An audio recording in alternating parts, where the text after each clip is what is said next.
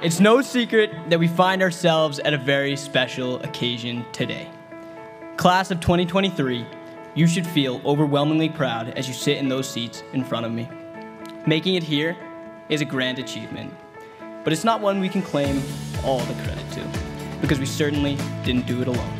Thank you for your immeasurably important support along our journey to today. It's certainly the end of something, our time spent together here at St. Mark's. However, when I asked someone how they felt about this moment, they told me this. This is not the end in a final sense, but the end of the beginning.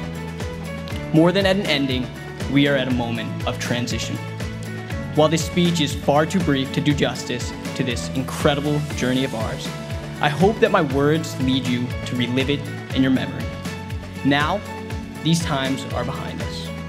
And since we can't go back, whether we'd like to or not, let's look to where we must inevitably go, the future. I leave you with a quote from American author John A. Shedd.